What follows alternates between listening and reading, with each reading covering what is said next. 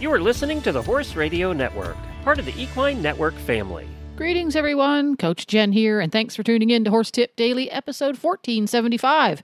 Today's tip features Michelle Barr from Right Lead Equestrian Center in Louisiana, and together she and I share some tips and techniques for reducing the frustration brought on by unruly water hoses in the barn. And speaking of frustration, biting flies are pretty frustrating for both you and your horse this time of year, so we would like to say a big thank you to Spalding Fly Predators for sponsoring this episode. I am so happy to welcome back to the show Michelle Barr from Right Lead Equestrian Center, who is here with some help for those of us who suffer from the stresses of hose hassles. Yeah, I know one of the problems that we have here is people are so excited about getting to wash their horse, or they're in a hurry because we're going to a show, or they're just in a hurry in general.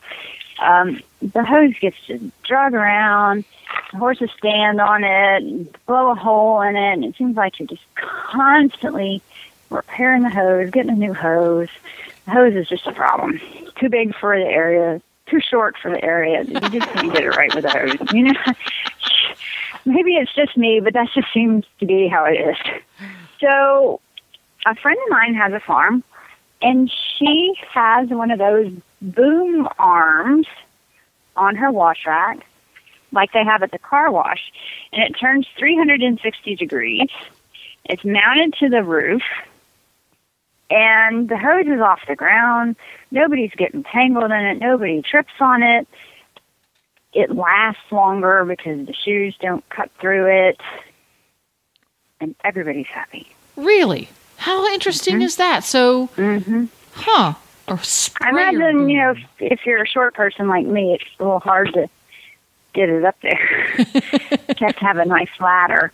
But once it's up there, I think it's just beneficial for everybody.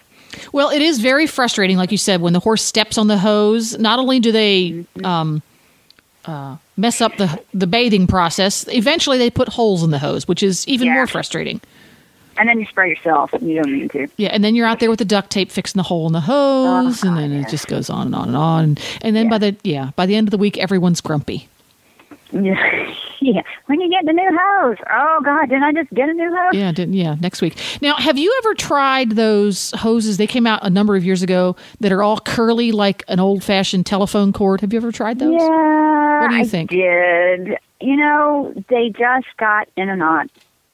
Yeah, it's been my experience that they did the same thing. They got in a knot. And they just didn't, they just weren't sturdy enough for what we've got going out here. Yeah. They were easy to kill. And if you're OCD like me, I was constantly unwinding that dadgum thing and trying to make it lay right. And you would get that little kink in it, just like the telephone used to. Yeah. I always have to undo the telephone and sort out the cord. It's just a defect in my brain. Yeah, I don't care how kinky the regular hose is, but the curly Q pigtail one, when it got that little funny shape in the middle of it, because it made me crazy. Yeah. The regular hose, it doesn't bother me, not nearly as much. But this little curly hose, I want it to lay straight. Yeah. Now those are nice if you're traveling and you have limited space in the trailer. Those are nice, and they're lightweight, and they do have some pros to them. So, yes, I agree. It's a great travel item when you would love to have a hose when you're going to a show or something and overnight stabling, and it is lightweight, convenient, take it on, take it off. Yeah, I agree with you there. Yeah, but for everyday use, it flunked for me. Sorry, guys, who makes... I guess they're out as an advertiser, aren't they? Yeah. Yeah, they're probably not. Sorry. And I could have turned that around and done better with it. I got you some advertising. One of the things that we have recently discovered that has been so useful when it comes to bathing our horses, whether it's a sudsy bath or rinsing them off after a ride, is there are a number of companies out there who now make washing soap for horses, shampoo, but it comes in this little dispenser container that you hook right onto your garden hose. Oh, do those work? I've seen them advertised. I have, and I've used a couple of different brands, and I have my favorite, which just happens to be Healthy Hair Care brand. I like the soap that's in that one best. I think it is a perfect balance of clean yet not dry and crunchy. You know how if it's too caustic, it can be dry and crunchy. But the dispenser, I thought, am I really going to like this? Because I'm real kind of old school, bucket, sponge, things like that. Yeah, me too. Loved it. It made it, especially when you have horses that are fussy when you wash them and they're stepping around and doing this and doing that. Loved it. The dispensing machine. And you can also get the dispenser from the garden department and add your own shampoo. If you don't want to do that. But I just buy the gallon refill and keep using my Healthy Hair Care because I'm kind of addicted to it now. So do not discount the benefit of that, because you can use the cleaning product, the shampoo, and you can also put liniment in there. Hello. Well, that's what I was just going to ask you, if you could do liniment, because that sounds like a great idea. Yes, you can. Again, Healthy Hair Care makes one in a dispenser already. But again, you can get a dispenser separately and use your own. And you would be amazed at how you can cover the horse with a lot less liniment than you could using a sponge and a bucket. Yeah, you don't have quite that runoff. Right. Whenever you throw a sponge full of liquid onto a horse, at least 1/3 of the liquid is on the ground. You know, it just it doesn't stick to the horse. True. It doesn't. It doesn't. But I will admit that there's something that just seems right about putting liniment on a horse that way. Maybe because I haven't tried it with the new sprayer. Yes, and that was it. Because I will try it with the new sprayer. Old school, you want to touch them, you know, and feel them all over. That's true. But once I used it and discovered how thoroughly I covered the horse with the liniment, and how little liniment I used to do it, I was all over it. After I tried it, I'm going, dang, where's this been all my life? Because I got all the parts of the horse I wanted to, with no gaps. It got through the hair. Yes.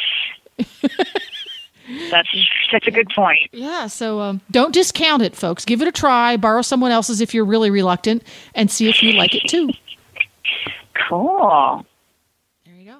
So that's very good. Yes, and Michelle, you are chock-a-block full of great ideas for taking care of our horses better, but also riding better. And I know as a BHS certified instructor and ISSO certified instructor and judge, you do clinics and seminars all over the country at whatever time of year, whether it's hot or cold.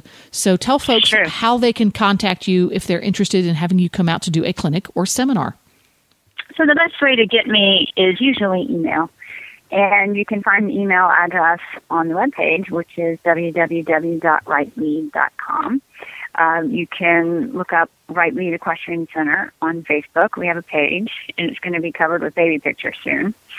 Or you could just, if you happen to have a pen and paper handy, write down MICHELLE@rightlead.com and just email me straight.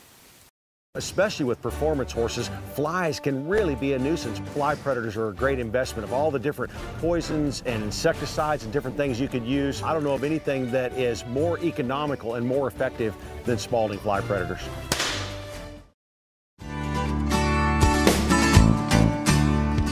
Well, there you have it. Horse Radio Network has thousands of engaging podcasts for horse people, and you can have them sent right to your phone. Just subscribe via your favorite podcast player. This is Coach Jen, and I will be back again soon with another tip. Until then, go ride your horse. The Horse Radio Network and the Horse Radio Network hosts are not responsible for statements made by guests on the Horse Tip Daily. Please use your own judgment when listening to the tips on this show.